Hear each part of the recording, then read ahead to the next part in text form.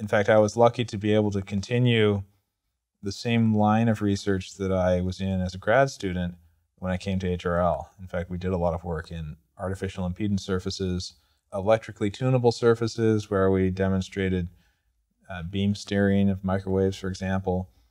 And then we got into something we created at HRL, the holographic surface, where now we pattern the surface as a function of position using techniques basically borrowed from optical holography. And then that allowed us to actually make antennas out of these surfaces. We could control the radiation pattern. We could have waves sort of creep around solid objects and radiate from the other side.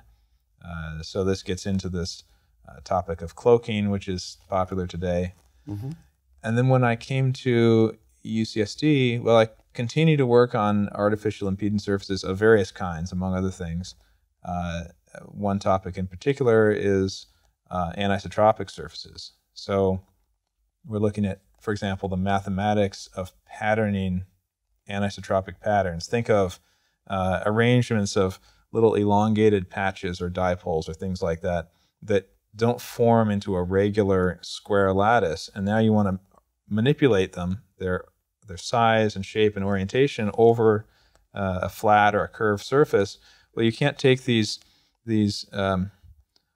particles that have a particular orientation and mesh them easily with other regions in different orientations. So how do you do that mathematically? I mean, you could draw it, just draw arbitrary shapes, but you need them to have a certain impedance function. So we're coming up with mathematical techniques for doing that.